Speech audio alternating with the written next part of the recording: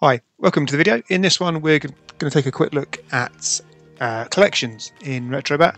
There's a few different ways you can do this. You can do the kind of standard built-in ones, or you can create your own, or there's some dynamic ones. So basically let's jump in and have a quick look. I've had a few questions on this on Discord, so I thought I'd make a quick video to help try and explain it. Much easier than trying to type a response. So obviously in front of us here we've got the build. If you haven't seen this yet, obviously there's videos on this and links in the video if you want to grab a copy and have a look. Especially a build for RetroBat which covers every single system currently supported. So yeah, without plugging that. So yeah, we go into the menu, just hitting start on the controller here. And if we go down, we've got game collection settings. Now you see in here you can sort of do a bit more than just collections. So the top one here we've got display systems. So we've got 203 selected. If we go into here, this is basically where you can turn stuff off. If you want to just like hide it, you don't want to go and delete the system or anything like that. You just want to hide it and simplify the interface. Maybe you can go and untick which ones you want to get rid of. If you go right down to the bottom, it's quick sometimes because it's such a big long list to go to the top, and then it kind of scrolls around to the bottom anyway. So if I do select all, or obviously you can do select none and then start ticking the ones you want, whichever way you want. So that basically determines what appears on the wheel. There's automatic game collections, which I've turned on for the moment just because I was making sure the theme was up to date. But if you do none, then you can go through. So all games, so by default you've probably got things like all games last played, your favourites. I think arcade is on by default, and possibly like the light gun and wheels and that kind of stuff are put on by default. So if I just come back out, it'll just refresh the theme once you change the layout. So all the systems kind of start here, top of the alphabet. Actually, 32X is the top because it's basically it sees it's 32 rather than Sega 32. But anyway, so RetroBat is kind of the main menu item, I guess, where you go in, you can launch emulators if you want to test them or update them. And then above here is where you'll find those ones we just ticked. So the last played, the light gun, the favourites, arcades, all games. And then above that, we're at the bottom of the wheel, if you like, right down at Z. We can work our way back up that way. Obviously, it's a wheel. You can go up or down. So here's the ones that just appeared. So like I say, they're fairly standard ones.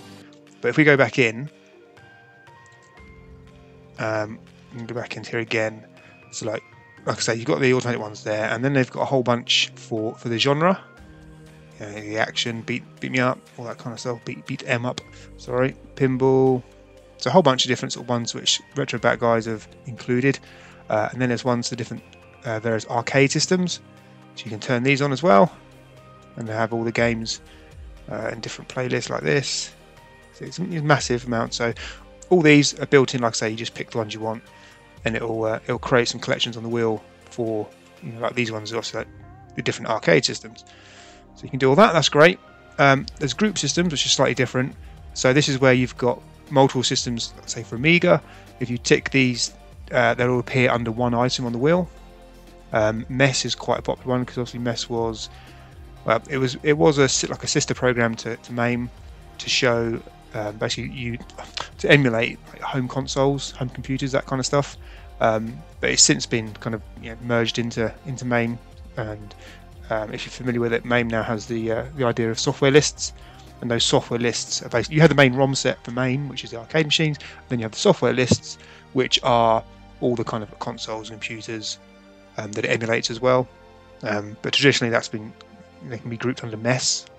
So here's all kind of the Archimedes, BBC Micro, all the kind of home computer type systems that fall under MES. You can group them all together if you want to. And there's a few more on here, like MSX. You can group those all together. All the ports, with various ports that are supported in here. You can either have them as separate items on the wheel or group them all under one item called ports. So like I say, there's a whole bunch under here. So again, all that you can do. It's out of the box. You just tick what you want. And it takes care of it. The kind of custom ones are here. So editable basically means you can give a name to your collection,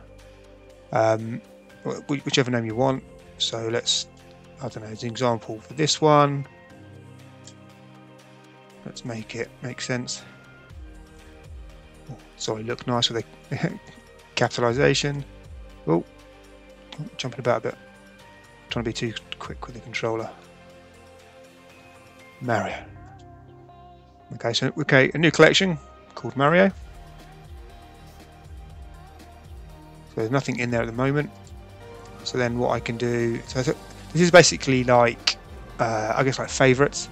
So now, you know, for the favorites collection, you'd go into different systems and go, right, that's my favorite. If I long press the A button on here, I can say add to favorites. But also now you'll see you've got Mario. So this is basically like a custom collection you've created, given it a name, and then you can basically manually add all the games you want into it. You know, like I don't know, My Arcade Memories or that kind of stuff. You know, then you can add all the games you remember playing as a kid in the local arcade into that collection. So it's basically a completely custom collection that you can add. So if I go back to it now, we should have one game. Actually, no, we have to hit the menu, start button to bring up the menu, go to game settings, and just update game lists, just to refresh.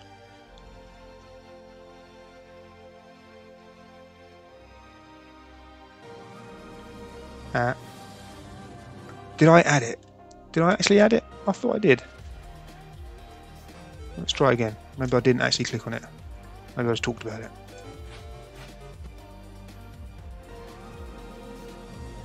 Right, refresh again.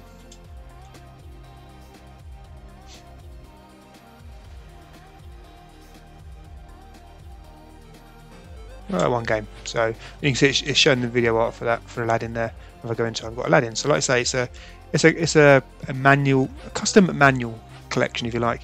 And then if I go back into game collections, I see where have I got now. So I've now got another entry up here called custom game collections, and I've got one. I've got the Mario one, so I can turn that on and off to get rid of it, and it won't appear. To actually delete it, I think if I leave it turned on, do I delete it from in here? I can't remember now. There must be a way to delete them. So we've got delete game, which we don't. We can remove it from that collection.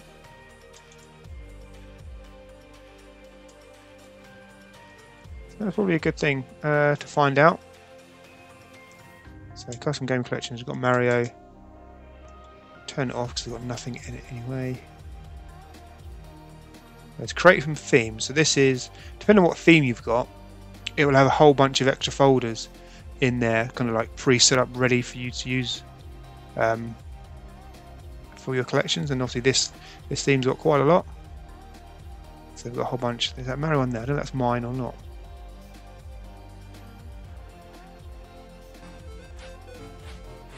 I think it was. But obviously it's got the same name, so it's just going to have the same games in it. Let's try and pick another one.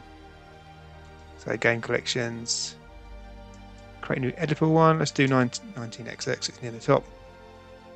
So all this means is there's a folder in the theme that's got this artwork and stuff ready. So like I say, there's nothing there now. You still have to. So if I was going to go to arcade games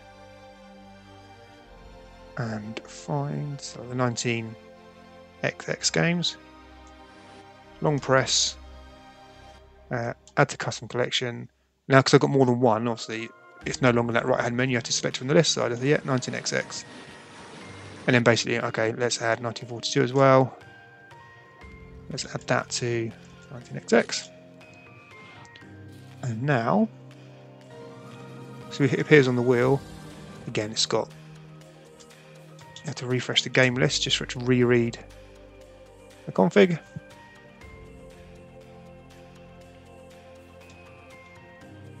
And now so we've got those two games in there.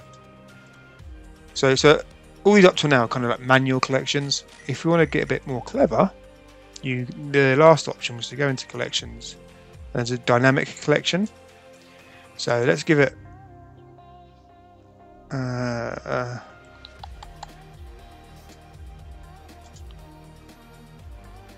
see, I was going to do Mario, but I've already done that. So let's say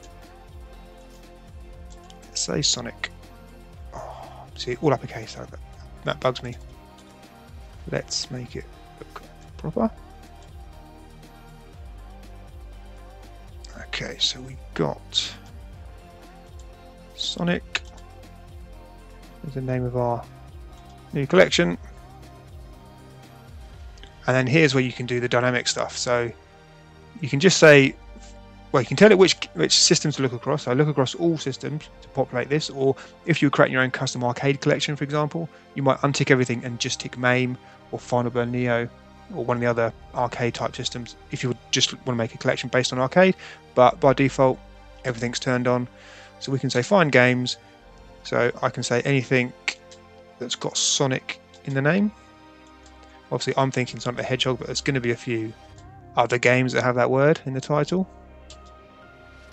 So if I go back, see now it's created me a back again. See, and there's also the artwork already set up for this one in the theme, which is I guess a bit of luck rather than judgment. There's also a folder in the theme called Sonic with this artwork in. But so we've got 67 games in this collection, and here's all the. I say most of them are actually Sonic, apart from Sonic Blast Man, Sonic Boom. There's a few in there, so I don't know whether you found one that didn't match what you wanted. So many Sonic games. Supersonic Future Pinball game. Right, so if I held on it, for example. Yeah, see, because it's dynamic, I can't take it out the group. So you kind of have to be careful what you search for. But if I go back into those dynamic groups, I want a new dynamic collection.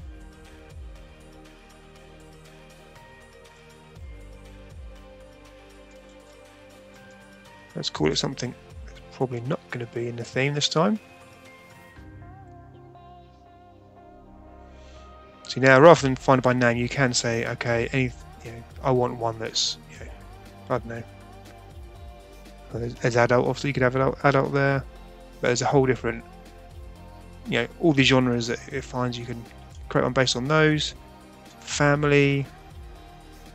So again, so the family of games, so things like all the Aerofighter games, all the Aladdin games. So I guess it might be easier down this list.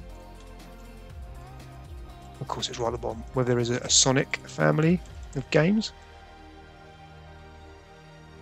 Of course, yeah. I would pick one right at the end.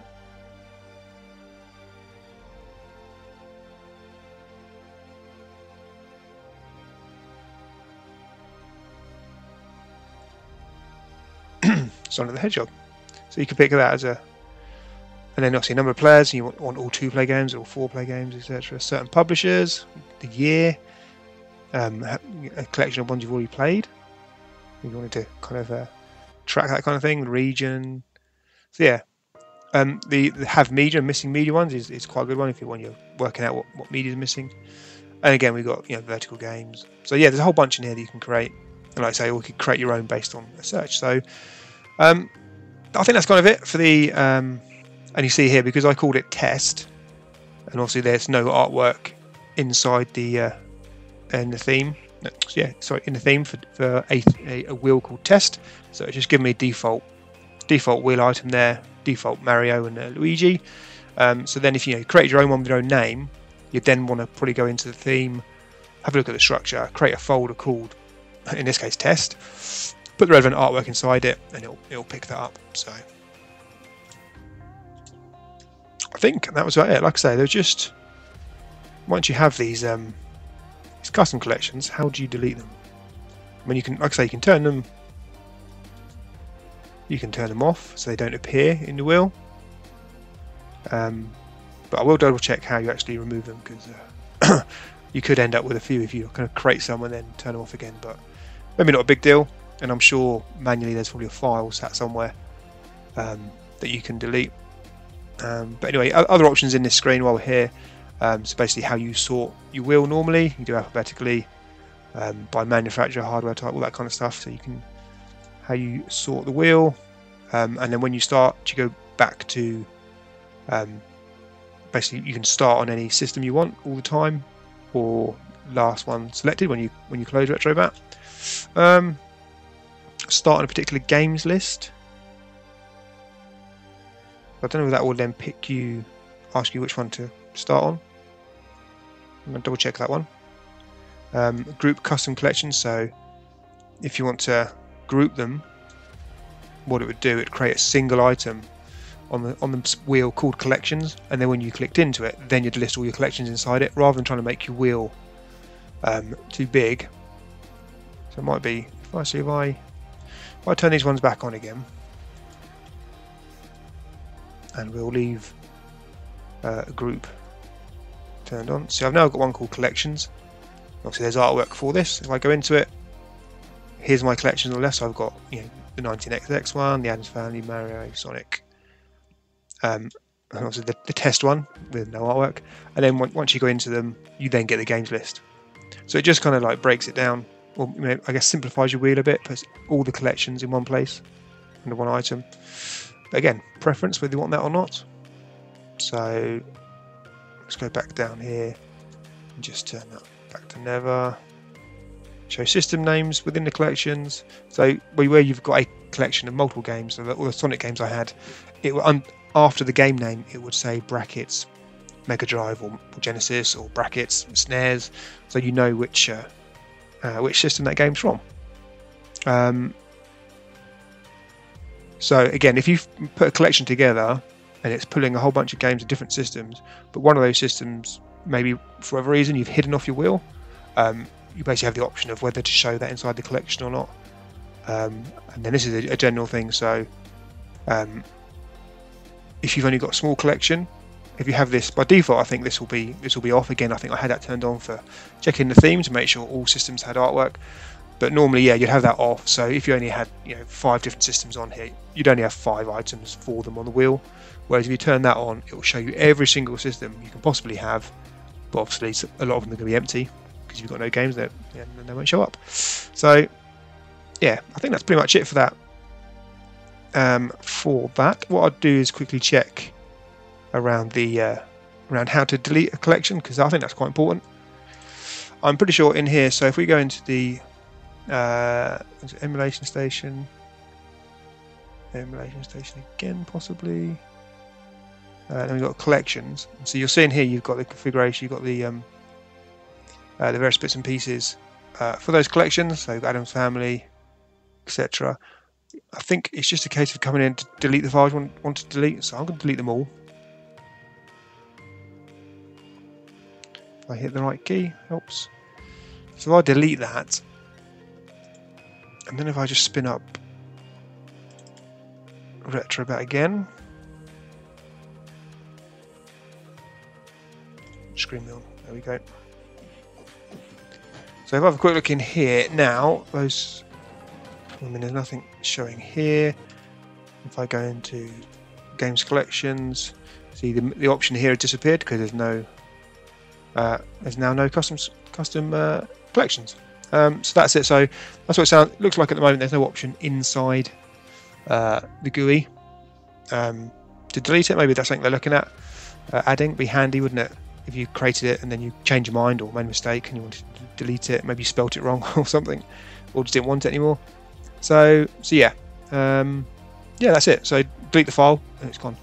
So I think that's pretty much it for collections. It covers everything. Like I say, there's a lot of the standard ones built in and probably cover most of what you want.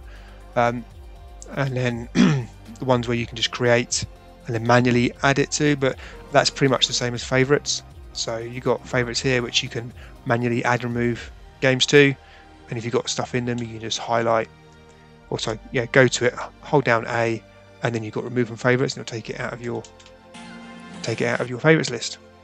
But obviously you can create other ones. So hopefully that was helpful. Obviously, as usual, it wasn't like a planned staged video. I like to do stuff on the fly, so if stuff goes wrong we can actually fix it. But yeah, that's kind of collections, and that's how to do it. Any info, give us a shout. If you want to check out the build that I've got on screen here, like I say, check out the other videos. This is the one build by Pixel Nostalgia. It's one that the team have put together, like I say, to cover every single system covered by Retro, or supported by RetroBat currently, and the basis is that it's a best of collection. So these aren't like every single game for every single system, because that would just make it huge, and not everyone's got infinite storage to store this kind of stuff, especially when you get onto like the disc-based systems like PS1, PS2. If you had a complete collection for those, it would just be terabytes and terabytes. So what we've done here is create a best of. That's kind of that curated list of the most popular, highly ranked or highly scored games for each system. Some of the smaller systems that got tiny little file sizes for the ROMs, we added more. Some of the bigger systems, some of the CD-based systems have got less, but there are some add-on packs coming that are going to make those bigger. So you then have the option, if you've got the disc space, to increase your collection. But again, still just kind of including good games and popular games, rather than some random games that are just a bit rubbish that you'd never play anyway. So yeah, anyway, hopefully this was of some use. I hope you enjoyed the build. Give us any feedback, or feedback on the video as always, and catch you on the next one.